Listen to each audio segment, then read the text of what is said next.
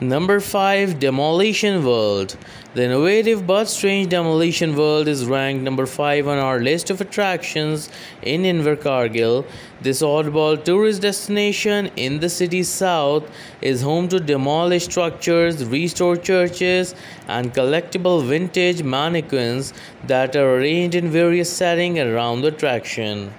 Number 4. Queen's Park.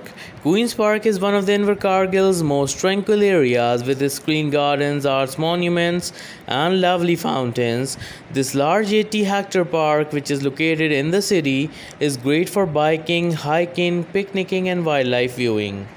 Number 3. Oreti Beach. It's not surprised that visiting Reddy Beach has made it onto our list of the best things to do in Invercargill with its long sandy shorelines and stunning sunsets.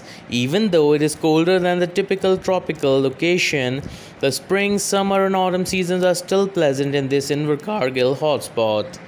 Number 2. Transport World. To enjoy the spectacular collection on show at Transport World, you don't need to be a car enthusiast. Bill Richardson is the owner and curator of this specialized museum, which features a private collection of over 250 automobiles, including vintage 1930 V8s and the classic Model T. Number 1. Aurora Australis.